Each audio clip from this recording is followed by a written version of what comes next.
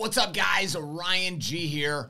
I just want to know what you would do if you're chilling in your house, you're like excited, you just bought some brand new guns, and all of a sudden you get a knock on the door by 3 armed men claiming to be law enforcement.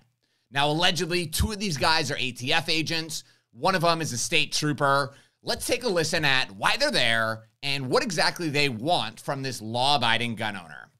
Okay, that's all I'm doing is verifying that. Look, verifying that you have it. You got 2 different purchases. Yeah. Okay, that's all I'm doing is verifying that. Look, verifying that you have it. You got 2 different purchases. Okay. If you have them, I'm out of here. That's how quick it is. Yeah. You have them with you by any chance? Are they? If you can unload them and bring them out, or you can go out to your foyer here, check them out, by serial number, and we're out of here. That's it? Yep. That's it. It'll take 5 seconds. The reason we're out here is we're obviously gun violence has been an uptick, so we want to make sure we've been having a lot of issues with straw purchases. So one of the things indicators that we get is somebody makes like a large gun purchase, and then a lot of times we've been there like, oh, those guns got taken. We're like, so the idea is when you purchase more than 2 guns at a time, it generates a multiple sale report, and it comes to us, and we have to check them out.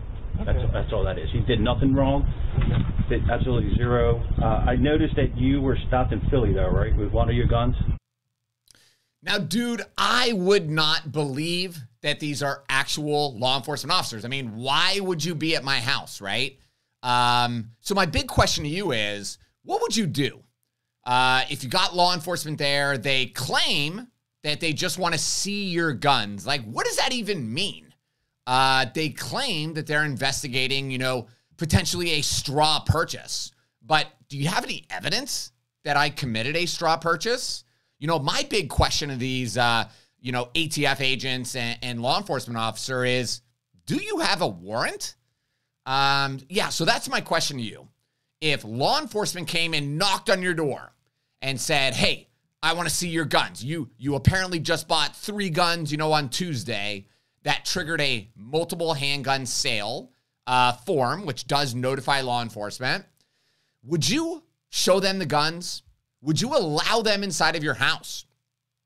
Or would you ask to see a warrant? And if they couldn't produce one, tell them to just get lost? I don't know. Tell me in the comments below.